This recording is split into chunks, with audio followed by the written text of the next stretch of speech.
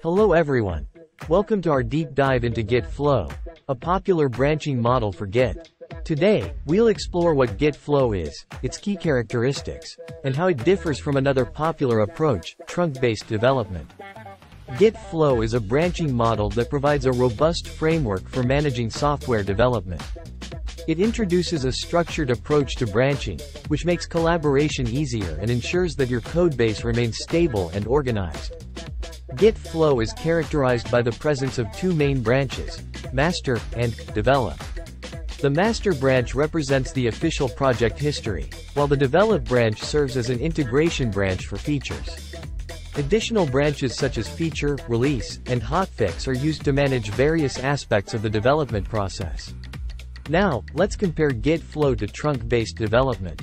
While Git Flow uses long-lived branches with larger commits, trunk-based development favors short-lived branches with fewer commits. In Git Flow, developers create feature branches for every new feature and merge them back into the main trunk. On the other hand, all developers work on the main branch in trunk-based development. One of the advantages of Git Flow is its structure, which makes it suitable for larger teams and projects where features need to be developed separately before merging.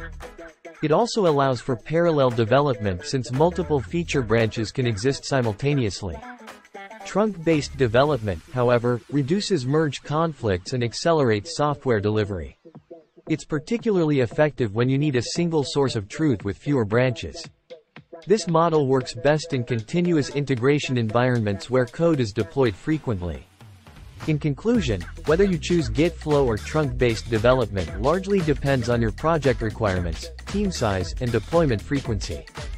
Both models have their strengths and are suited to different scenarios.